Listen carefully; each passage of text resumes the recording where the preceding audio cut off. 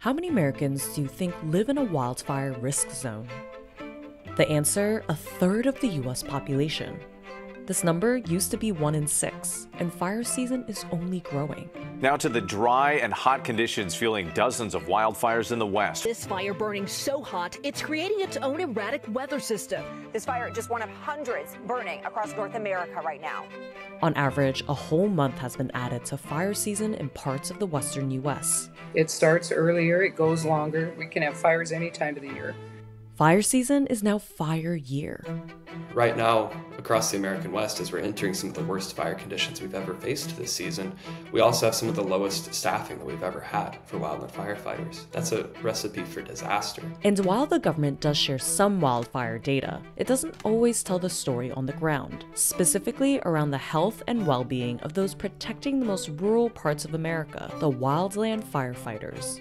Working 16-hour days in extreme heat, sleeping in smoke, breathing smoke, that takes a toll on your body. So what does it take for wildland firefighters to battle these increasingly intense fires? And how can communities across rural America protect themselves? We're seeing the greatest relative increase in acres burned above elevations at 8,000 feet. If you're a firefighter in the 90s, you might say, oh, that area can't burn. And now we're seeing those areas burn really vigorously. Climate change, which is driving higher temperatures and drier conditions, is one component. The human factor is another. 85% of wildfires are started by humans. So where humans live and recreate, like hiking, camping, and traveling, matter. People are moving outside of urban centers, more into the hazardous, wildfire-prone areas. When I started fighting fires in the 70s, there weren't that many rural subdivisions in the woods. Bobby is referring to the expansion of what is known as the Wildland-Urban Interface, or WUI. The WUI is the zone of transition where houses and buildings are built close to unoccupied wildland areas, creating zones of high wildfire risk. You've really exacerbated the problem because you put all this flammable material in and all these points of ignitions with these homes.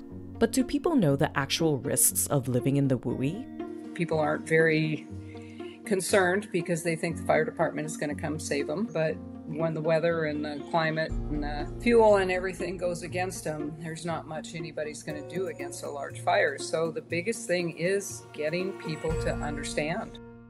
The stresses on a traditional seasonal fire service has grown immensely. The time away from home, the amount of work that you have to do, the duration, the smoke accumulation that firefighters go through. We're having a lot more wildland fires that become wildland urban interface fires. People are realizing that, hey, I'm breathing this smoke of 100 homes on fire, with their plastics and their thousands of different chemical compounds.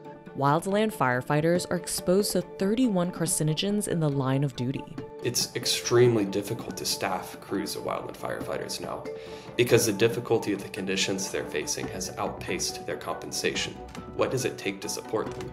It takes healthcare so that the people with the expertise to manage these fires will keep working and stay healthy doing so. Protecting and properly compensating wildland firefighters is a critical piece of the equation, but there's also education and awareness, which we'll get back to right after this message.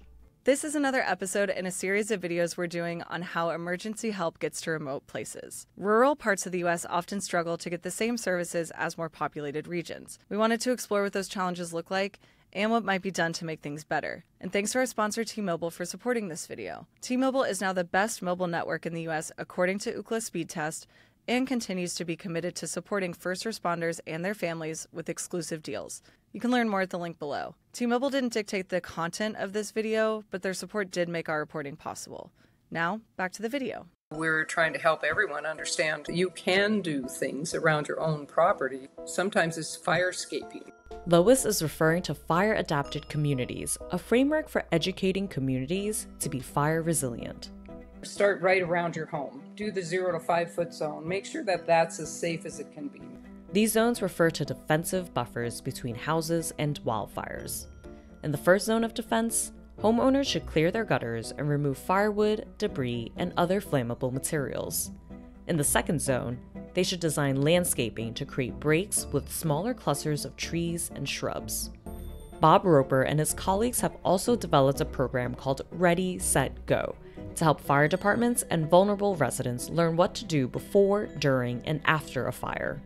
And I think the public should, really think about the future, think about how they want to be protected by the fire service by contextualizing the fact that, we haven't seen the worst fire. We're going to continue to see ever increasing, larger fires, more destructive. I think it's more important than ever for people to think about fire not as a singular thing, but fire plural. The most resilient tool we have to fight fires in the US utilizes indigenous fire practices of controlled burns. There are also kinds of fire that a lot of our ecosystems in California, but all across North America, evolved to thrive with.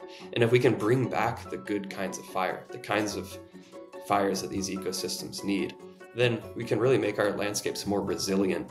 We can do the fuel mitigation, we can remove the fuel, but the research shows that prescribed fire really has to happen. While the state of California has partnered with the Karuk and Klamath tribes to practice controlled burns, it's only one small step to fighting these growing fires. Addressing climate change, encouraging fire-safe rural planning, and increasing support for wildland firefighters will be just as critical.